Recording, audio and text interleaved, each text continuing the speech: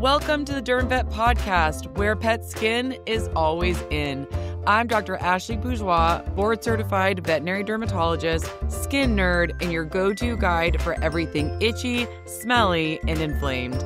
I'm here to take the itch out of your day and make derm more fun than frustrating.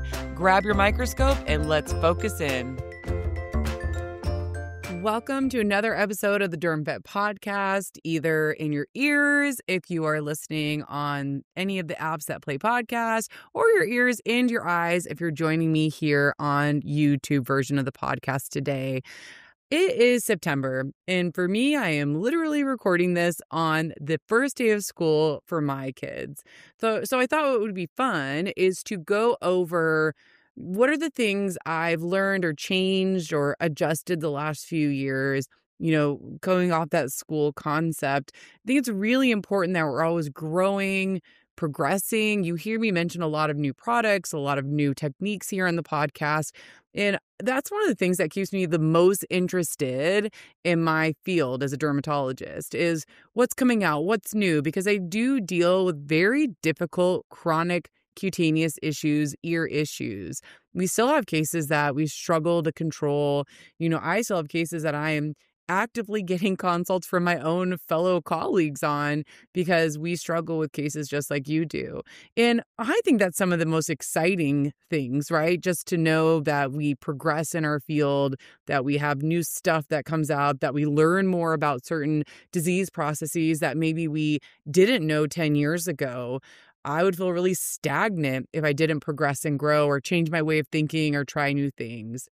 So I want to go over 4 things that I've kind of adjusted, learned, fine-tuned over the last, let's just say, few years. You've heard me talk about some of these things on the podcast before, but in the spirit of education and being in the fall and kind of that new feeling in the air, I wanted to go over some things that came to mind to me that I've learned or changed or adjusted. So, number one thing that I've learned or changed in the last few years is being a bit more thoughtful of recommending skin supplements or skin supportive diets in my atopic patients. So I've never been necessarily against supplements, but if you even listen back to the podcast, 4 or 5 years ago, I mentioned that I didn't really use them or recommend them. And it's not that I was against them, but it's just that I have patients doing a lot of stuff, right? My patients are bathing and they're giving medications and potentially immunotherapy. So I wouldn't really think to add on things like a skin supportive diet. And I don't mean like a food allergy. Of course, I believe in working up food allergy. I mean for atopic patients. I get to the end of the food trial. They ask what do you want me to feed my dog? And, I just mentioned whatever is AAFCO supported, but I've changed my tune a little bit. And I don't want to paint the picture that I put every single patient on a supplement because I don't. But the reason I've been more open to it is, one, we have some supplements that have really good, nice research behind them. And that's my first question as a clinician, right? What proof do you have? And a lot of supplements out there don't have much. And I've been approached by them. I've been approached by companies to say, hey, we'll give you this, money or this exposure to talk about our product. And the first question I ask is, what research do you have? Because I don't want to put my, name behind anything that doesn't actually have research behind it. So I want to see the research. I want to see the proof before I put it in my own dog or any of my patients. But there are some that actually have some really good research and proof. And the reason that I've jumped a bit more into considering, hey, being proactive about saying we could do the skin supplement, we could do this skin supportive diet, is that a lot of my clients come in on them. So they're spending their money on these supplements that don't have a lot of literature behind them. So if they want to do that, I want to be proactive and guide them. Are you interested in a supplement? Is it something that you'd want to do? So I have been more proactively using them. I would say the ones that I'm more aware of that have research behind them, you've heard me mention them before. Nutramax has Dermaquin, which was actually just reformulated, not only to have the hardy kiwi and all the other ingredients it had before, but also to add in PEA. And they've also changed the dosing on it. So you don't do an induction and then go down to maintenance. Now you just stay on that higher dose. And so that's one that I really like using a lot. And I find that most of my dogs and cats find it palatable. And then Decra has Retinol Ultra. I believe just the dog formula now. I think the cat formula has gone.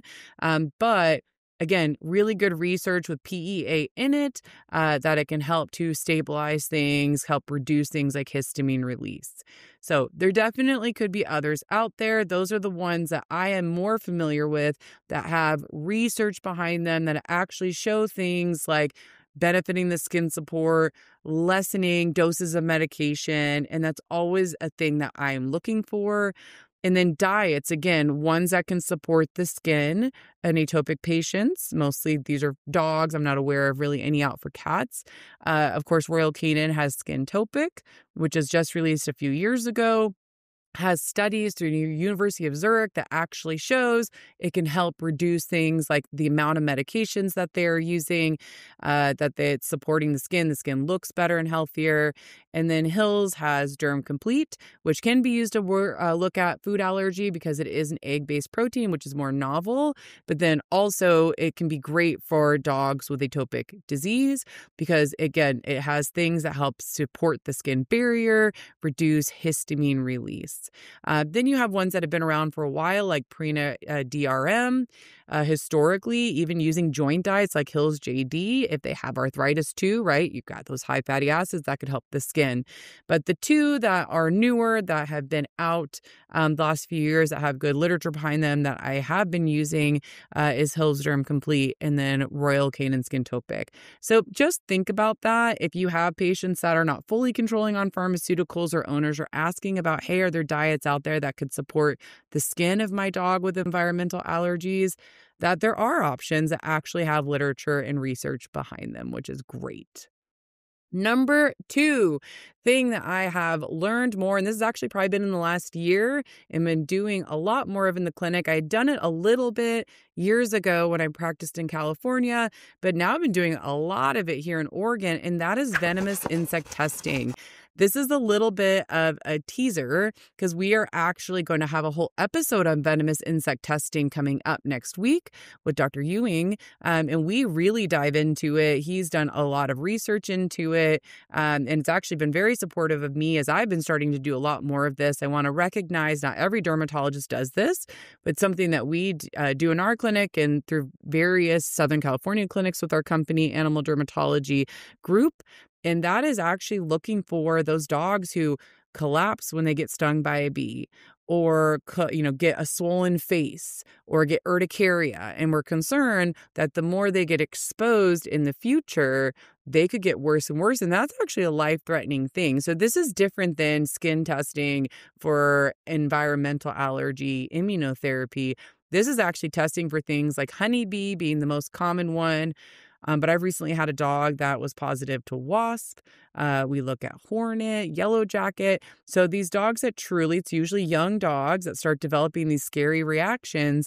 We can test them. You'll learn all about it on a future episode of the podcast, and we can actually desensitize them.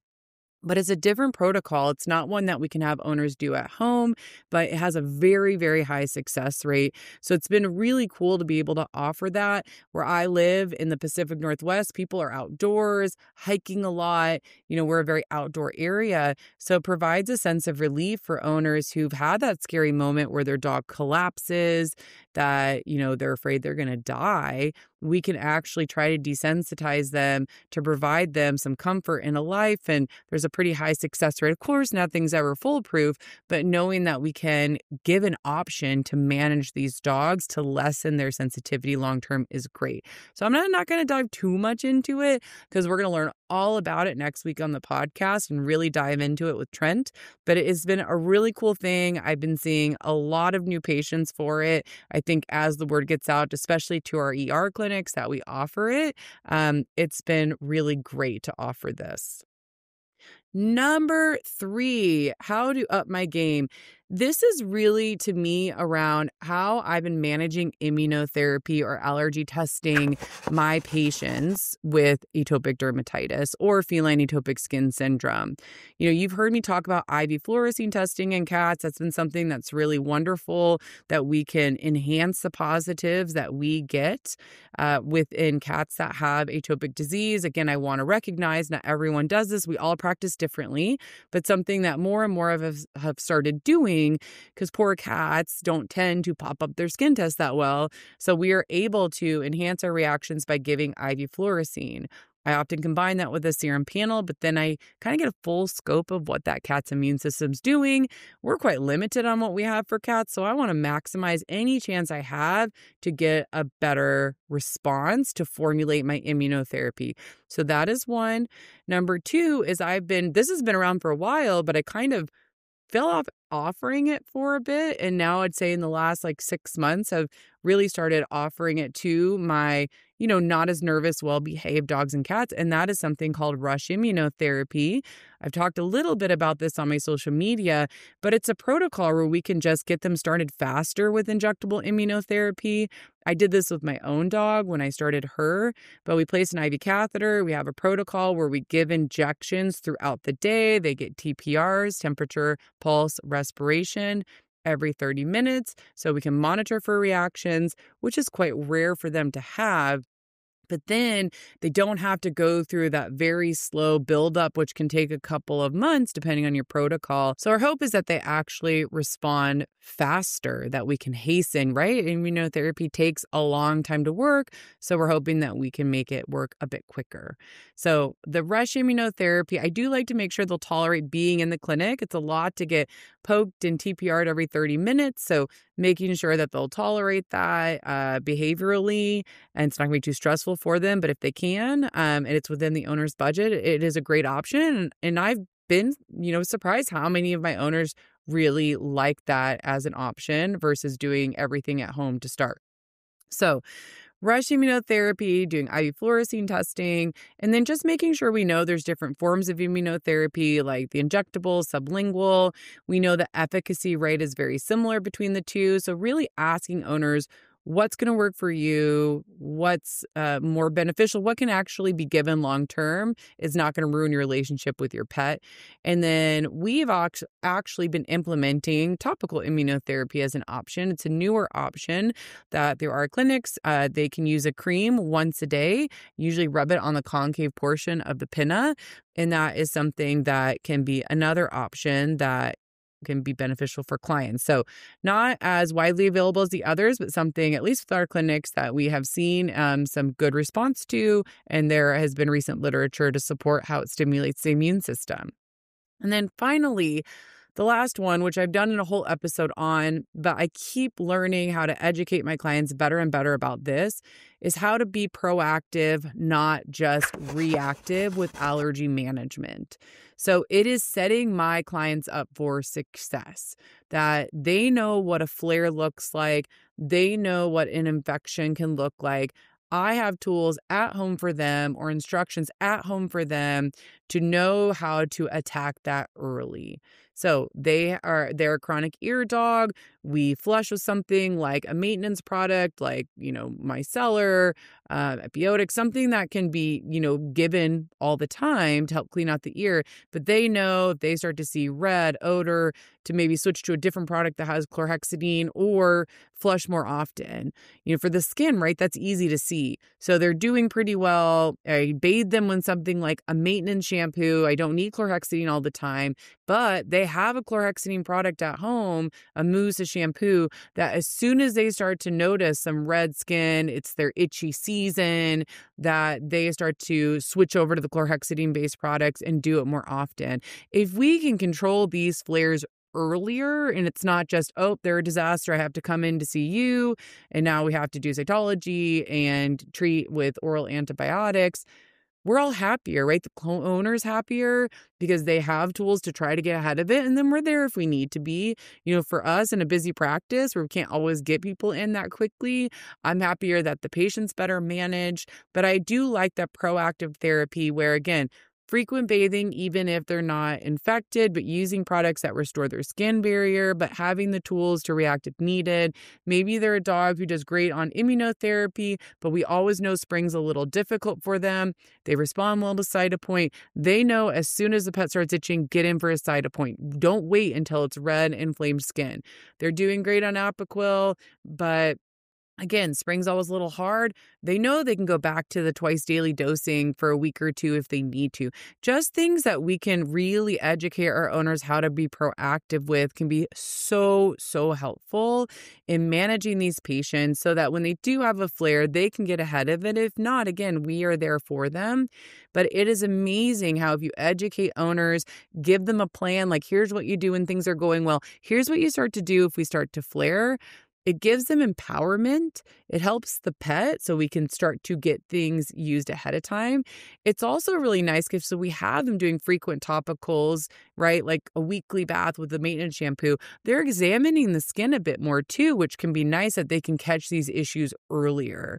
So I think there's a lot of way that we can be very proactive in our management. And I've always strived for that, but I've been more intentional of really breaking it down for owners, breaking it down in my discharge. Like just know you can do this if they have a flare.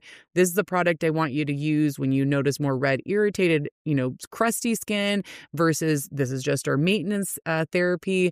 And it really clicks for owners to know that yeah, I expect they're going to probably flare. That's normal. Even for a patient I manage as a dermatologist, flares happen. So what can I do to be proactive for the owner, to get them looking at the skin more, to pick up on patterns, to know what works for them and what doesn't work for them, and to know there are tools that they can do at home. They don't necessarily have to rush to me right away. And if we catch it earlier, they might not have to, but I am here if there is a flare that they cannot control with the plan we have in place.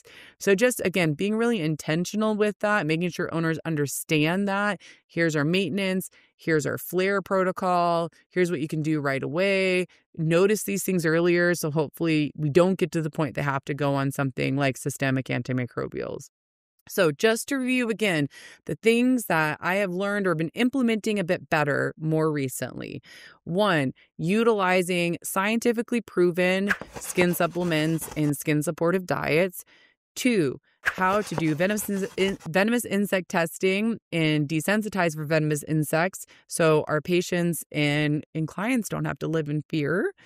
3, upping my game and how I, even as a dermatologist, do immunotherapy through things like IV fluorescein testing in cats, rush immunotherapy for injectable immunotherapy or other modalities like sublingual and topical. And then finally, how to really communicate with my owners, how to be proactive, not always just reactive with their allergy management. So I'm always learning. I'm going to be learning forever, even in my specialty of how to practice better. My hope is, as I learn, is I can help you so that you can have fun with dermatology and manage these patients better, because I know you're seeing a ton of derm and general practice. I hope that is helpful. If you're watching on YouTube, drop any comments below of what you have learned that maybe I have not covered, and I can't wait to see you on the next episode of the Derm Vet Podcast.